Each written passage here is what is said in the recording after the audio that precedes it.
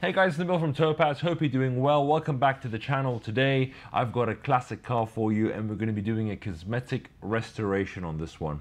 It's a Porsche, quite a rare car, especially in this color. It's called Cassis Red, which is a very, very unique color, which I mean, right now if you wanted a modern car with this kind of color, you're not going to get it unless you go down the paint to sample route, and it just looks so retro and I love it.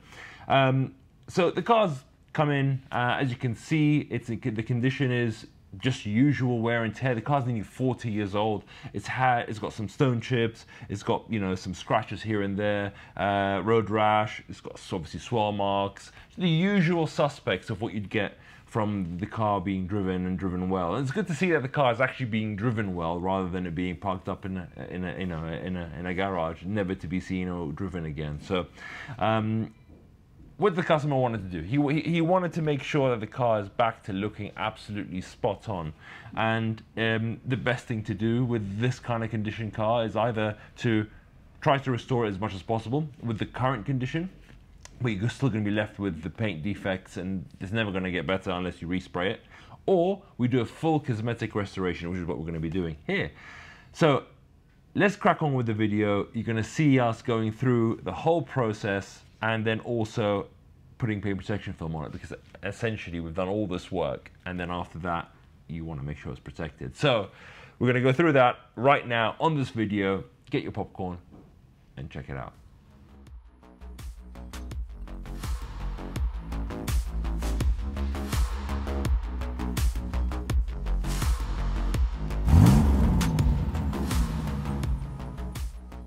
The owner wants this car to be absolutely perfect, and we agree.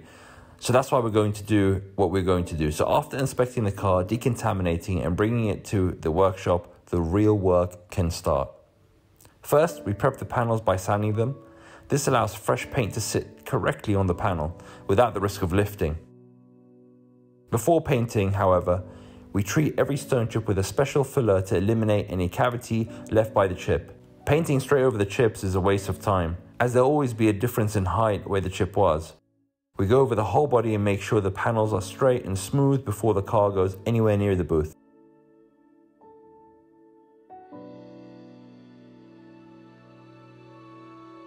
Cassis Red is a rare color and difficult to match. Absolutely a nightmare to match actually, but however, we have a luxury state-of-the-art paint spectrophotometers which can identify the color with insane accuracy and tell our painters how to mix it exactly to the drop.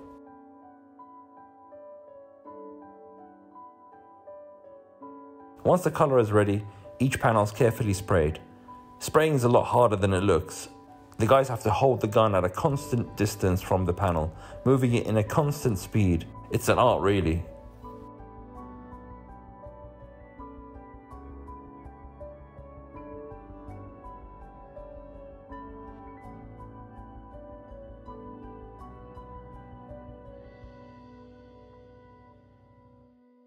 If they do notice even the slightest imperfection or contamination when painting, the panel is prepped again and repainted until it's 100%.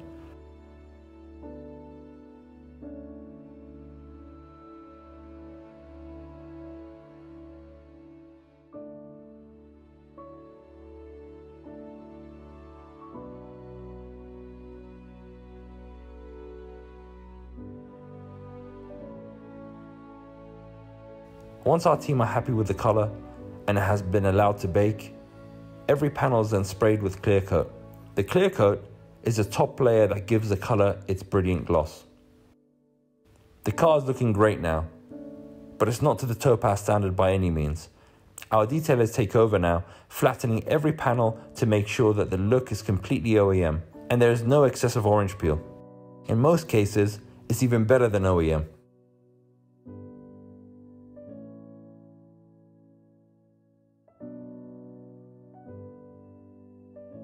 This process neutralizes the peaks and troughs in the clear coat that naturally occur when spraying.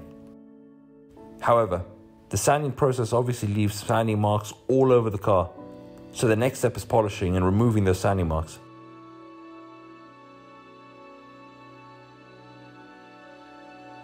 Polishing removes the sanding marks and restores the gloss, revealing sharp reflections and that amazing color.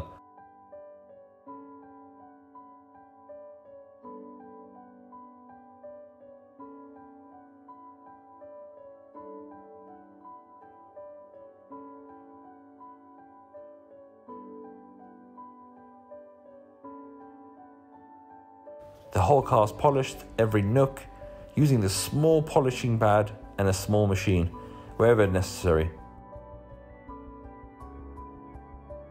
Even the smallest patch is not missed, because if it is, it will detract from the whole job.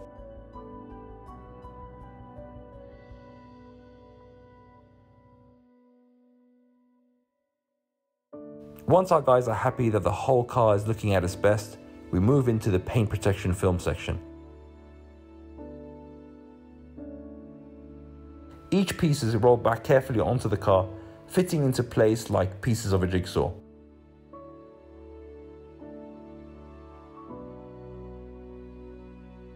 PPF actually intensifies any effect beneath the film. So if the paint isn't good, it actually makes it look even worse.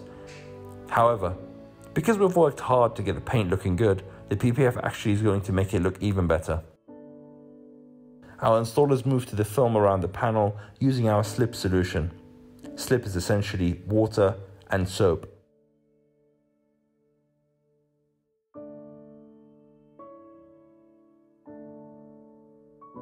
They then can use the fix solution to adhere the film to the car by squeegeeing it into place. Fix is a small percentage of isopropanol alcohol and a larger percentage of water.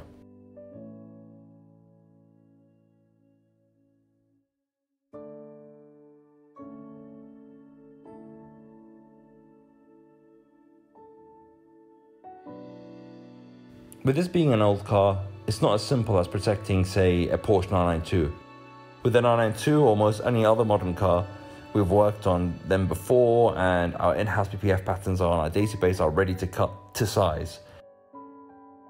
We have protected 930 turbos before, and we have the pattern for those. However, due to the age of the car, we cannot guarantee that any two panels are exactly the same or any two cars are exactly the same. We also can't guarantee that one side of the car is symmetrical to the other. For that reason, we pattern cars like this from scratch on every occasion. This means that we can cut sheets from film from our plotter that we know are going to fit the car perfectly without the need of trimming and without leaving paintwork exposed to damage.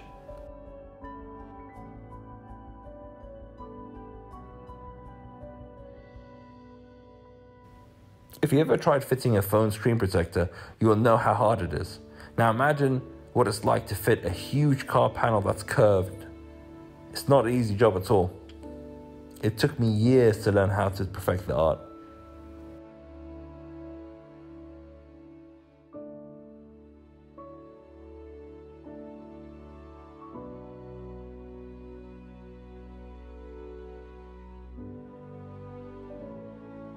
I said that our film fits perfectly to each panel.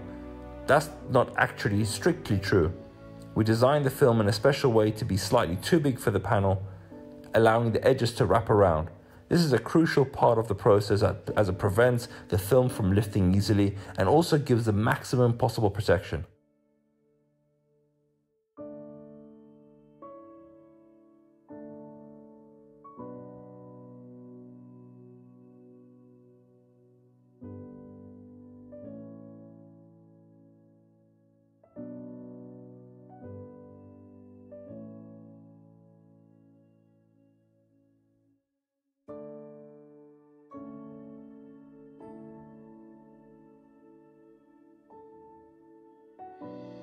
Finally, our installers heat lock the film in place using warm air, again to prevent any kind of lifting. And as you can notice, most of the time we like using hair dryers as it's a controlled amount of hot air coming out versus, say, a heat gun.